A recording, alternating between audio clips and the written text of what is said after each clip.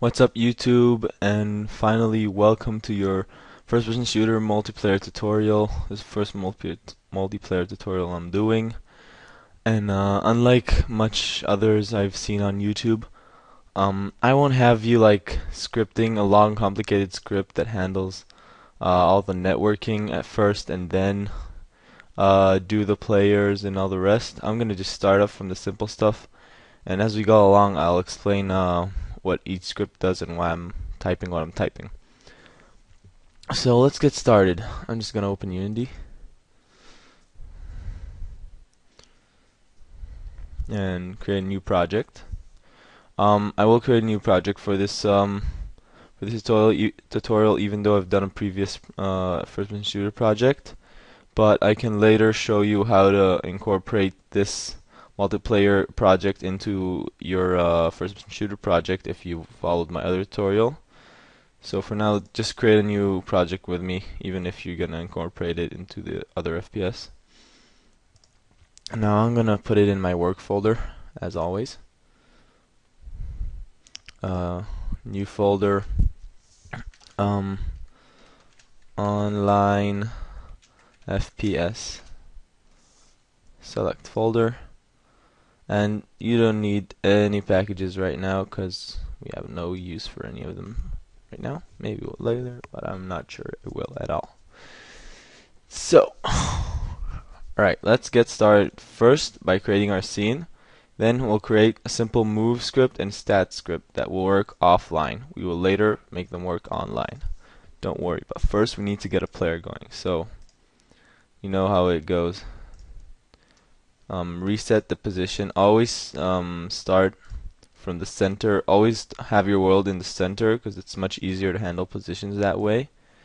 And some scripts may even require that. So just, for good practice, always start your project from the center of the world, from 0, 0, 0.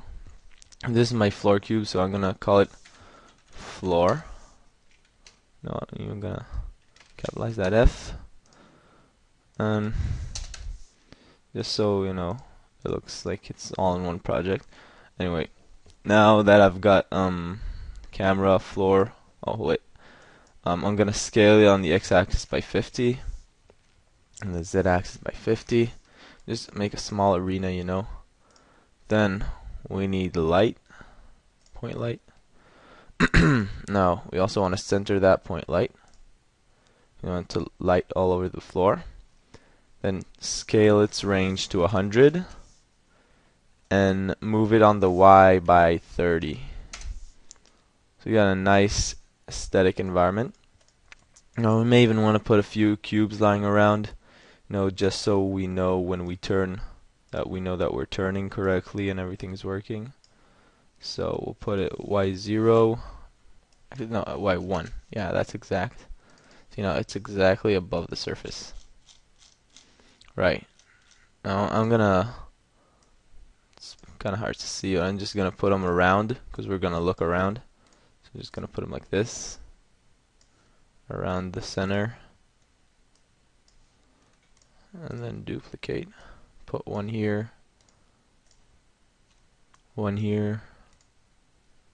duplicate, and one here. Right. This is like a nice little test environment. Now, whoops, I just click Control S automatically. Right, anyways, so now save. Call this just test, because this is just the test area, it's not the actual level. And create a new capsule. This will be our player.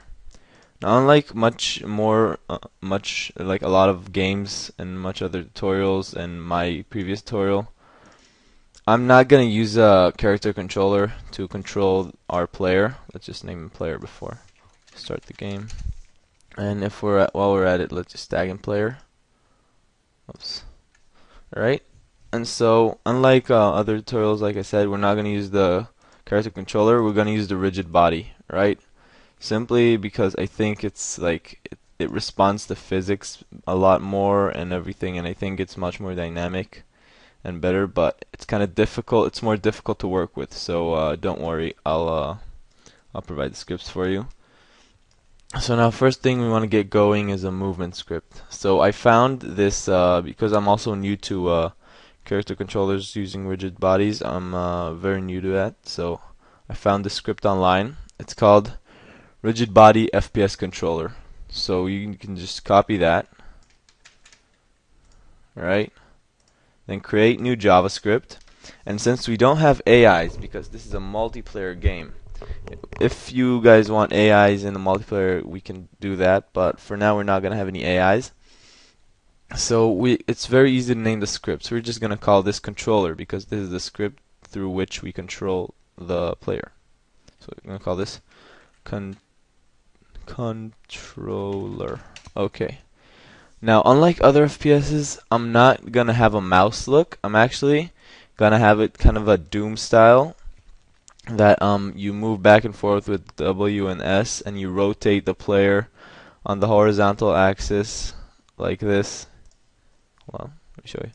You rotate the player like this with W and D, and then you move forward and backward with W and S. And the reason I'm doing that is well, I want to make it a bit more special than all the other FPSs. I don't want it to be just another generic one, even though that's kind of the point of the tutorial.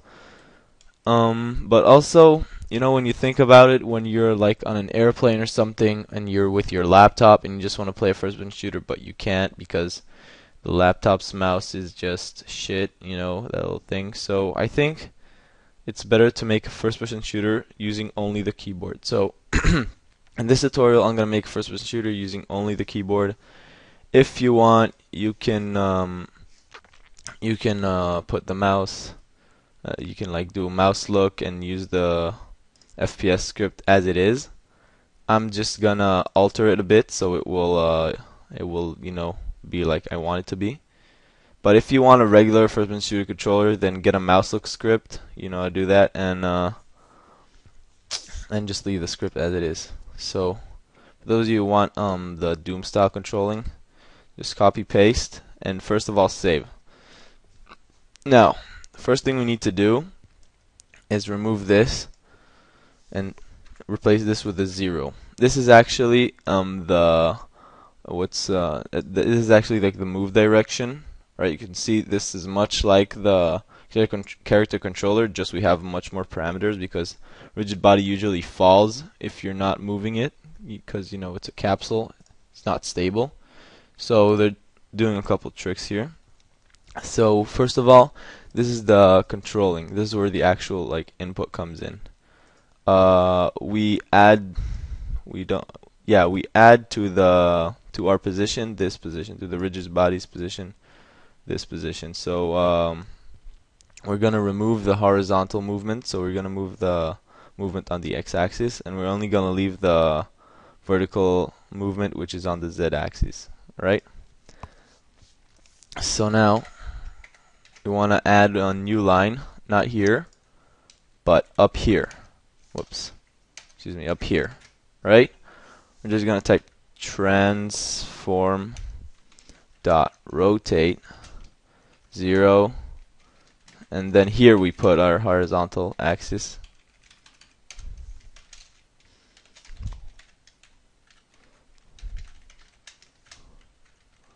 And this, right, this is rotating it by the input. Now if you're just gonna rotate it by you know 1 and -1, then it's gonna be really slow. So we're gonna just make a sensitivity variable so we can like adjust the speed of it. Var, I don't really know how to type sensitivity, so I'm just gonna go with my instincts. Sensitivity. And make sure either typecast that to float or type like the number you want, 0.0 or point something, otherwise it will make it an int. Okay, so now we just times that by how do I tell? I'm just gonna copy this. Like that, sensitivity. And if you want to make it smooth, you can even times that by time dot delta time, which is something I really like about this type of controlling, that you can smooth it however way you want. And that's kind of limited in the mouse look script because unless you know like really good scripting, or really good mathematics in what you call it, geometry, then you won't be able to smooth down like the mouse hook script. It's a bit laggy, if you can see. Not laggy, well, it kind of sticks. Anyway, so this line rotates our player according to input. Now, all that's left to do, I think, is to test. Yeah, we got jumping. See, this script comes with everything. Alright, so take a controller script, go to the player, take a controller script, and add it. Right there. Now I'm gonna make, sensitivity 5. Oh, one last thing I forgot to do. The camera. Simply put it inside the player object, reset position. For those of you who watched a previous tutorial, this tutorial should be pretty easy for you. You should know a lot of this stuff because I've done it already in the other tutorial. But if this is new to you, you can just follow along. Alright, so our rotation is really slow right now because we smoothed it with timed out delta time. So I'm just gonna pump it up to like 20. Still a bit slow. Let's go with 50. That's better, but I want even faster. Yep, we're doing 360 pretty good. And if you can see, because we placed this transform.rotate out of the if grounded, so this is checking if the player is hitting the floor. And then do everything if the player is hitting the floor. And we want to rotate even when the player is not hitting the floor, so that's why you put it outside of this if clause. Right? And if you press space, you can jump, and you can control it with the WSD keys, and no mouse needed. The only disability of this controller is that you can't aim upwards, but I think I can live with that. If you want, you can put a mouse hook on it. I'm just gonna leave it like this. You know, the player controller is pretty easy to make, so you can do your player controller. It doesn't really matter. I'll show you in the next tutorial how to make it network compatible. Anyways, let's see how much time I have. Well, already 12 minutes. Alright, so before we end this tutorial, I just want to make a quick stat script. The stat script's also not going to be network compatible right now, because first we're just going to get it down. So create JavaScript stats, open it. We're going to make this fairly simple, just a health system and a regeneration system. So call this, whoops, what does it want now? Anyway, so I'm just going to do it really fast, so it should take up less time.